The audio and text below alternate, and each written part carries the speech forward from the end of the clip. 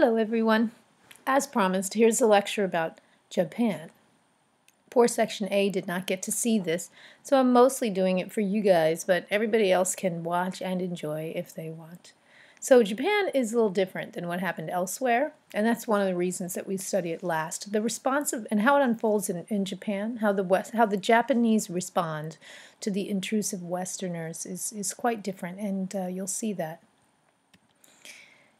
You did a homework assignment last week, so you know a little bit about the backstory, how in the 1850s the U.S. president sent a naval officer over to Japan on an expedition with the main goal of getting a trade agreement.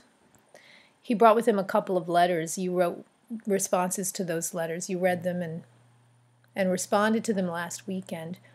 But the letters basically asked for four things, as you recall. They asked for peace and friendship. They asked for a trade agreement.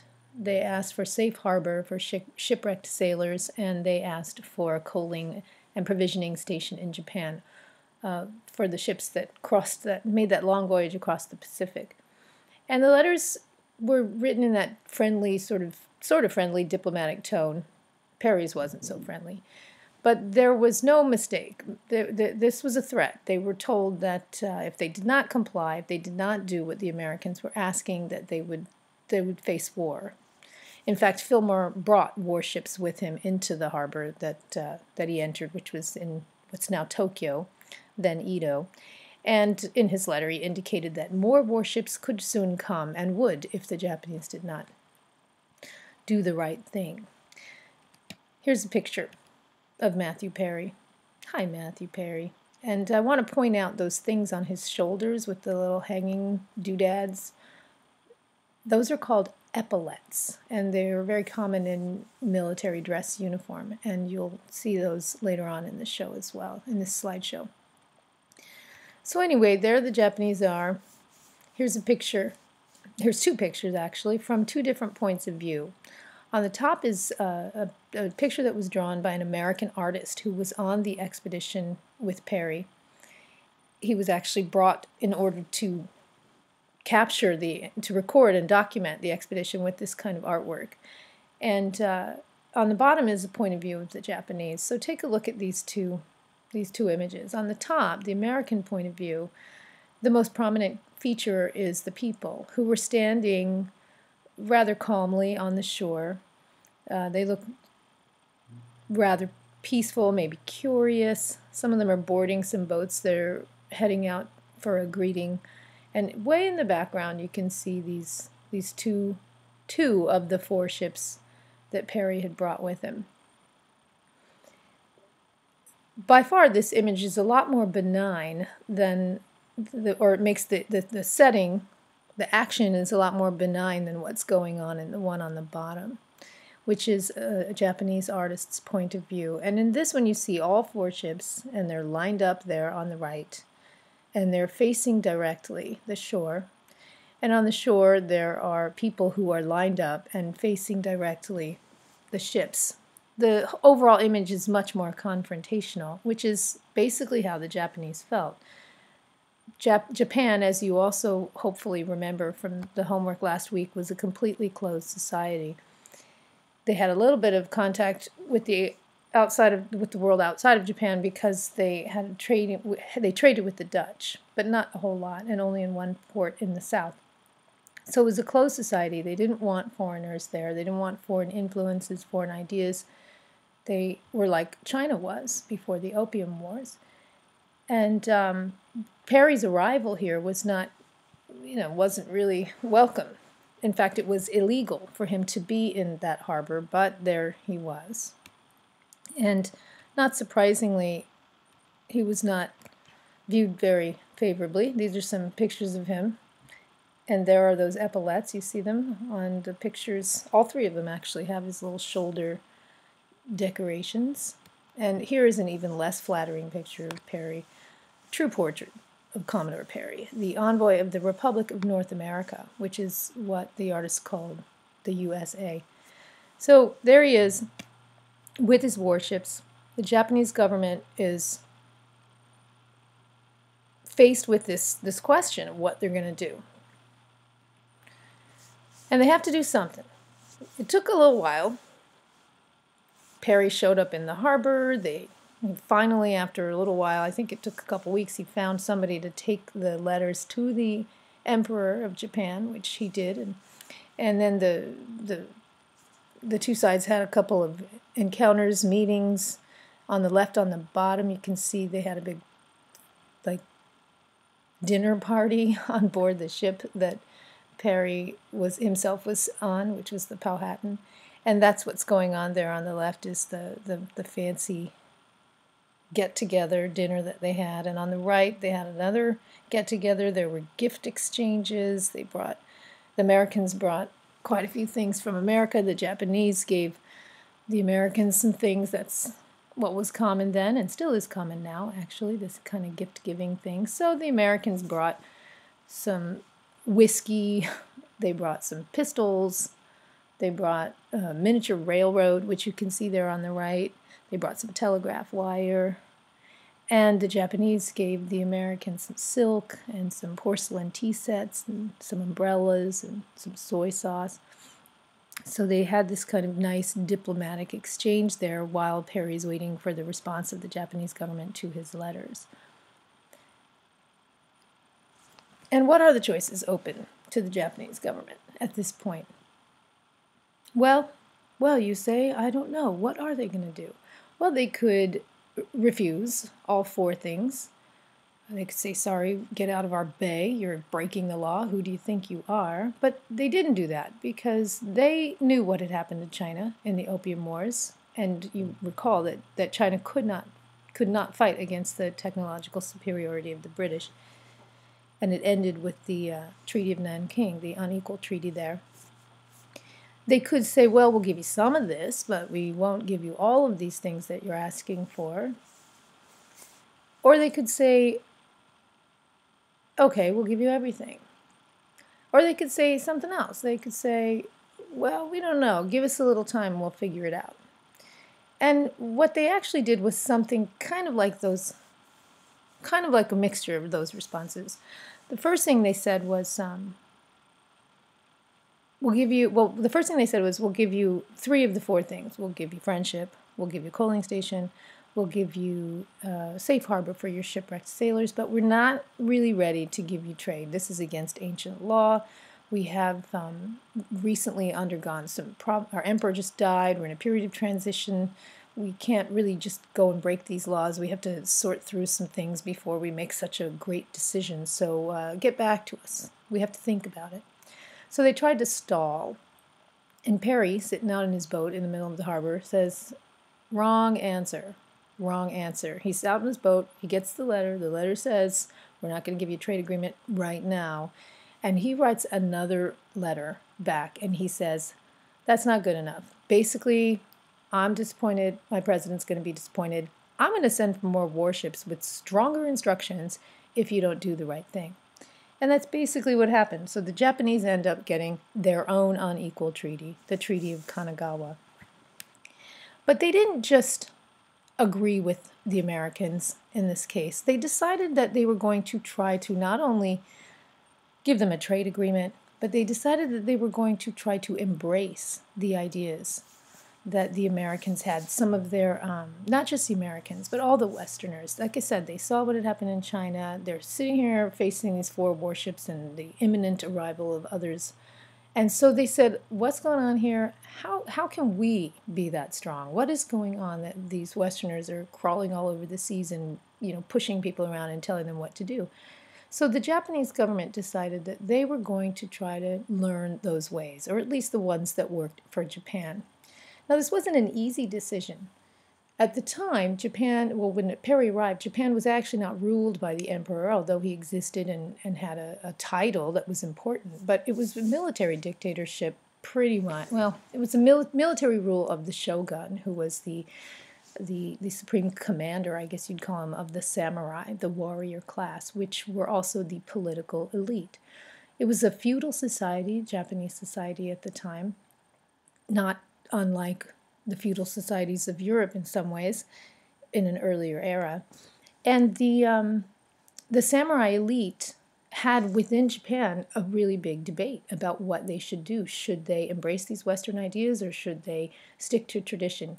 You might remember that the Chinese government and the leadership of China and also, just regular people had a similar kind of debate in China about what they should do when the Westerners started forcing themselves into China. And in China, the reform-minded people, the people who wanted to modernize, they did not succeed. They were unsuccessful, and it ended with the collapse of the Qing dynasty in 1911.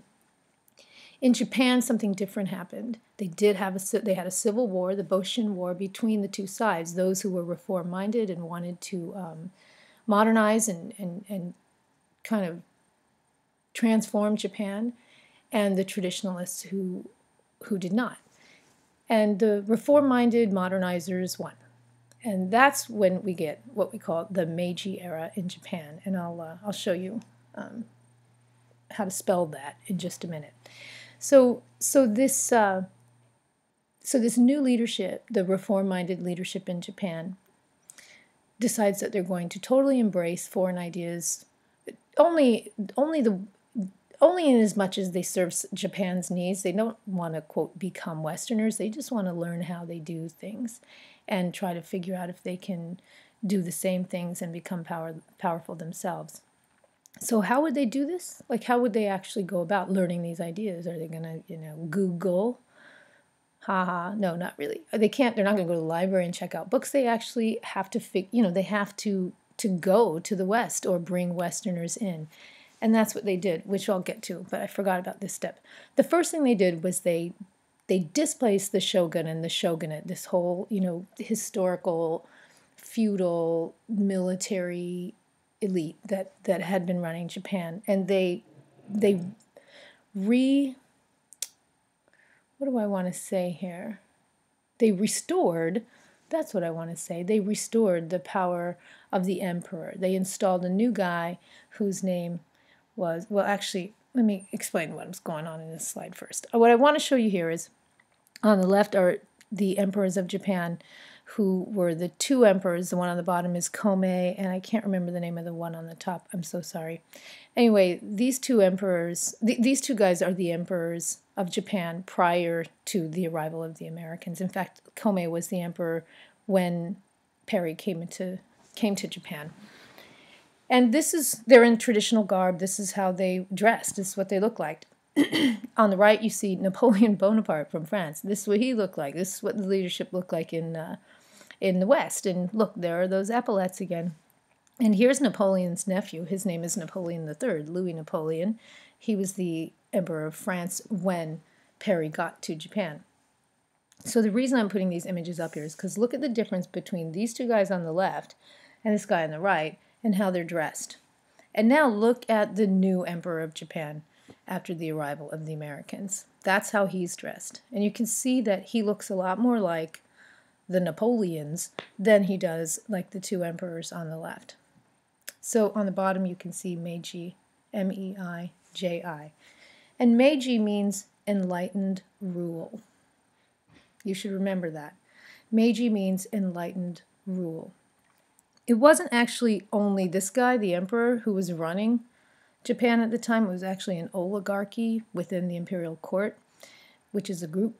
But anyway, he became elevated to the position of stature and standing that emperors had before the period of the shogunates. Okay. So the Meiji commanded that knowledge shall be sought through the world, and thus shall be strengthened the foundation of imperial polity. That means the state. So they decided, like I said already, they're going to go around the world, they're going to bring the world to Japan, and they're going to figure out how to be strong like those folks who were kind of, reaching all over the globe and pushing people around. So they sent a delegation, they sent delegations, more than one. They sent delegations to Europe, they sent them to America, and when they came, and they came back and brought these new ideas about science, about industry, about technology, about education, about economics, and they started to reform. Here's a picture of one of those delegations, right? And you can see they look very traditional. When they came back, like I said, reforms were made. And what they did was they took the best of what they saw abroad and they created it for Japan. So, for instance, the Japanese army was based on the best army that they found, which was the Prussian army. The navy was based on the best navy that they found, which was the British. Here's a picture of Japanese warriors right before the Meiji Restoration. Restoration, that's what they call the restoring of the emperor, which I mentioned earlier. So anyway, here are this is what the Japanese military looked like before. Now, check this out. You guys seen The Last Samurai there on the bottom? I saw that movie. It's okay. But anyway, this story that I'm telling you is the setting for that movie. And that movie is fiction, right? It's fiction. Tom Cruise or anybody like him never went to Japan like that. However, a guy did, a French guy. The story's based loosely on the story of a guy from France. Because what happened was, not only did they send, like I said, delegations abroad, but they brought Europeans, they brought Westerners into Japan. And one of the things they did was they brought Westerners to train a new army. And that's what's going on in the top picture. And you also see that in the movie The Last Samurai. So these are Japanese troops who are being trained by French people who came to Japan to help them. So that by the time of this period is over, the Japanese military doesn't look like this anymore. Instead, it looks like that. Quite a difference. And here's another example of Western influence. On the left there is an imperial princess. She was married into the royal family, and she's wearing Western garb, as you can see. And on the right is another delegation of Japanese leadership who went abroad. You can see the guy in the middle, Iwakura, is wearing traditional dress, but the others are wearing pretty typical Western style dress. Even those top hats, you see them in their laps? Another thing that the Japanese did was completely transform their economy. They industrialized quite rapidly. They began with textiles, as did the Europeans back in the 1700s. And then they did all that other stuff too. You remember at the beginning of this topic, I talked about the explosion of technological innovation that was happening in the West, and now it's going to Japan as well. Railroads and steel, mining, shipbuilding.